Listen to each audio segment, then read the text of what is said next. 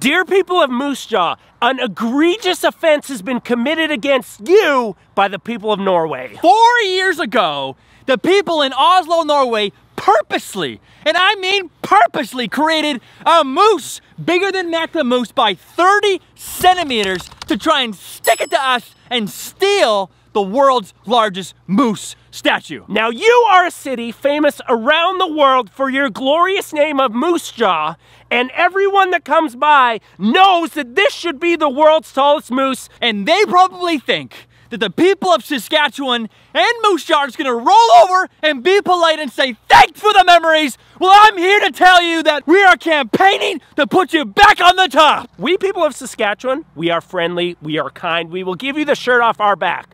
But when you come after our national treasures, internationally known around the world, we will not abide that. We are calling on the mayor of Moose Jaw, Fraser Tolmie, to find a way, whether it's a giant hat, long eyelashes, a huge rack, to put 31 centimeters back on Mac and stick it to Oslo. Or else crawl back in a hole and rename your city Jaw.